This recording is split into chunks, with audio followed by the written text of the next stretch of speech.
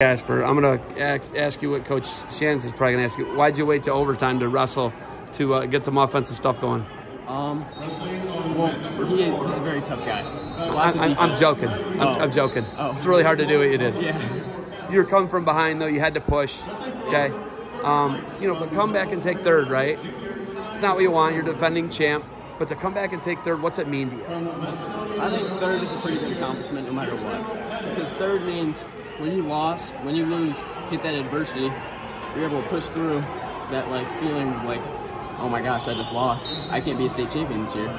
To getting as high in the podium as I possibly can for what was given to me. So that's all I was pretty much looking for. How did they get you back into it, your coaches? You got great coaching staff at Norwalk St. Paul. How'd they get you back into that?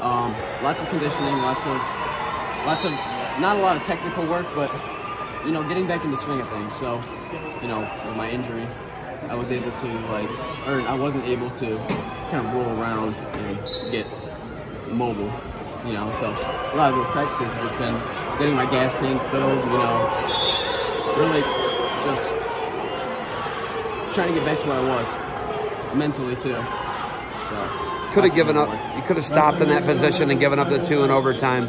You didn't, right? I mean, you tried to pancake him. He kind of steps over and you spin through. It's a beautiful. Wait till you see it. You're gonna love it. Have a great angle. But it's great action. How do you get through a position like that, and how do you get mentally up for a match like that when you're the defending champ and now you're the best you can? How do you win a situation like that? Really, it's just I kept telling myself before the match that I want to do the best that I can do. That way I don't come out of the tournament being like I could have won that match if I would have just pushed a little harder at the end. That way, so if you noticed on my last match, I just kept pushing the guy and pushing the guy and pushing the guy until I was able to take advantage of that.